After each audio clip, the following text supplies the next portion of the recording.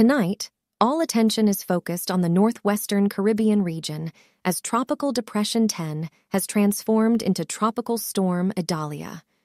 Idalia is currently situated in an environment that strongly supports its intensification, characterized by gentle winds, elevated sea surface temperatures, SSTs, and favorable relative humidity, RH, levels. As the sun sets over the vast tropical expanse, the fading light reveals a significant growth of intense thunderstorms revolving around the core of Idalia.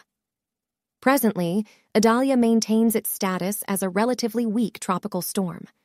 However, based on the prevailing patterns of organization, there is a high likelihood that it will strengthen into a hurricane by tomorrow morning. Furthermore, reconnaissance missions conducted by hurricane hunters are scheduled for tomorrow morning, which will provide crucial insights into the evolving situation with Idalia.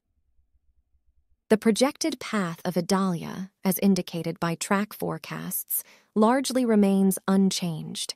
It is anticipated to head in the direction of the Florida Big Bend region, slightly north of Cedar Key, before traversing across Florida towards the northeast. The most recent European model ensemble forecasts corroborate this trajectory, with a majority of scenarios clustering around the Florida Big Bend area.